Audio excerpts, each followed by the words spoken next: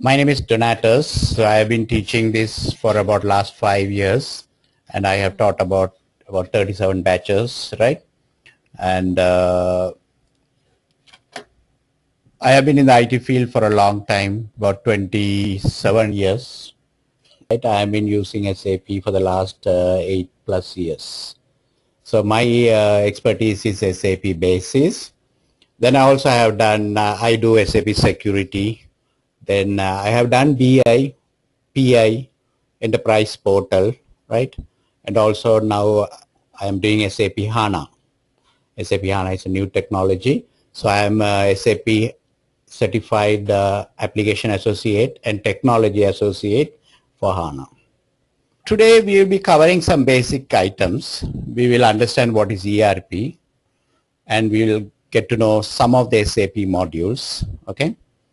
And then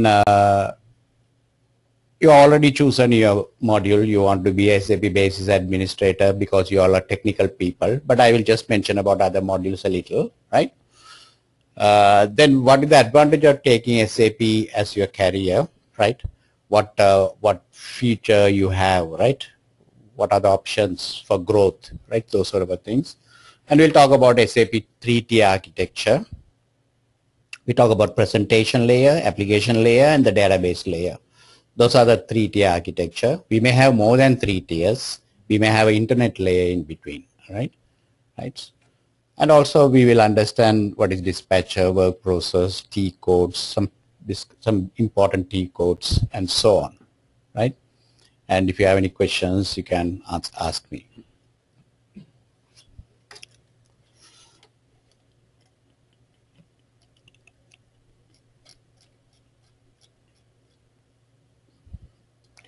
So you would have heard about ERP. What is ERP? Enterprise Resource Planning, right? So if suppose you are doing, you have some resources at home, right? What are the resources you have at home? Excuse me? What are the resources you have at home?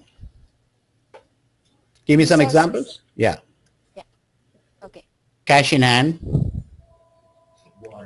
Water, okay. Yeah. Food, okay. Cash in bank. Then gas in tank. Okay, that's also resource, right? Then what else? So you have a lot of resources. Car. You have a lot of resources, right? So are you using any applications to manage those resources? Or you're managing everything with your brain? You are managing everything with your brain. If I ask you how much money you have in the bank, you know immediately. How much gas you have in your car, you know. Right? Then how much food do you have in the fridge, you know. So you can manage everything, right?